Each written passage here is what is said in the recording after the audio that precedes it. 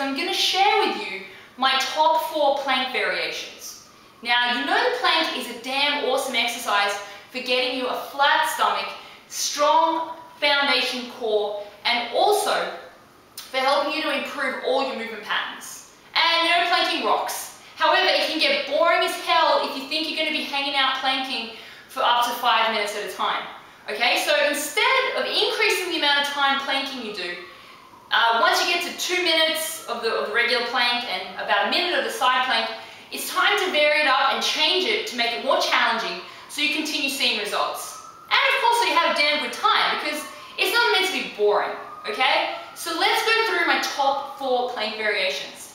We're going to start off with an easier variation you can start off on, and then we're going to progressively get harder with each exercise, okay? So the first move is called the crossover plank.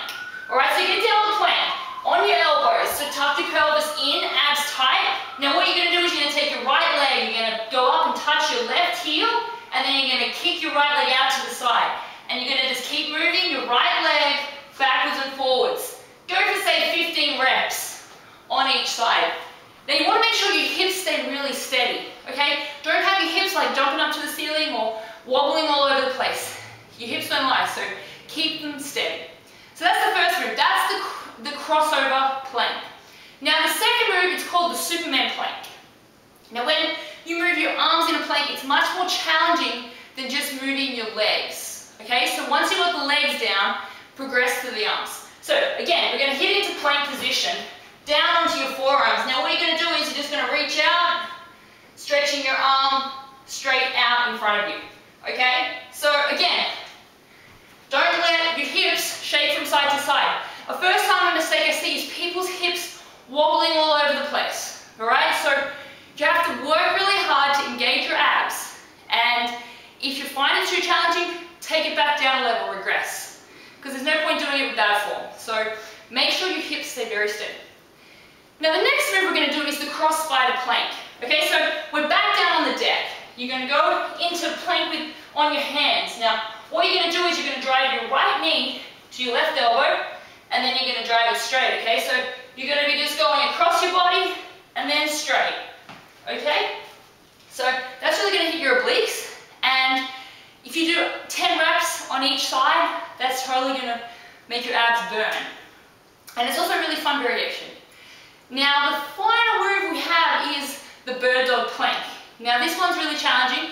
Make sure you can do a damn awesome bird dog on the mat first before you try and attempt the bird dog plank. Okay? We don't want anything to go bad here. So again, you're going to go into plank with your hands right underneath your shoulders. Squeeze it together, abs tight, squeezing your butt. Now what you're going to do is you're going to extend your right arm and your left leg at the same time. Okay? So right arm, left leg. Now, the idea here is to, again, engage your abs, don't let your hips shake from side to side, and really focus hard on squeezing your abs as tight as you can and controlling that movement.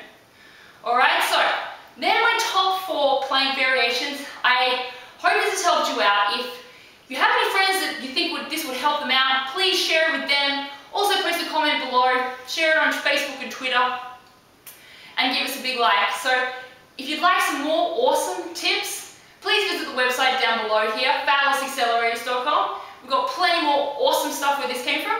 And I hope you have an awesome day, and I'll talk to you later.